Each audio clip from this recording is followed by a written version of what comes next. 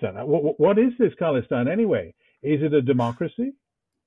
Who's running this new state?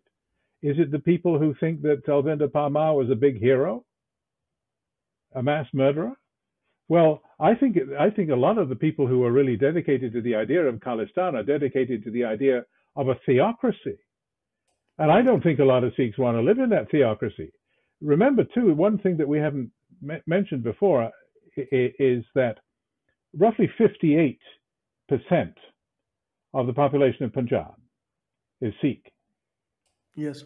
Only Sikhs are supposed to be voting in this referendum. In order to vote in this referendum, you have to be a Sikh over the age of 18. Well, what kind of referendum is that, where it's limited by your religion? I mean, we're not against referendums here. We had two referendums in Quebec. It wasn't limited by religion. What, it's only for Quebec Catholics? I mean, that was never even contemplated, that only some people would be allowed to vote. So there's another reason why I think you have to be very skeptical of the purpose of the referendum, who's behind it, what kind of Khalistan they envisage, and whether any of these strutting young men seeking street cred in Brampton, Ontario, would ever go to Khalistan if it ever existed. I doubt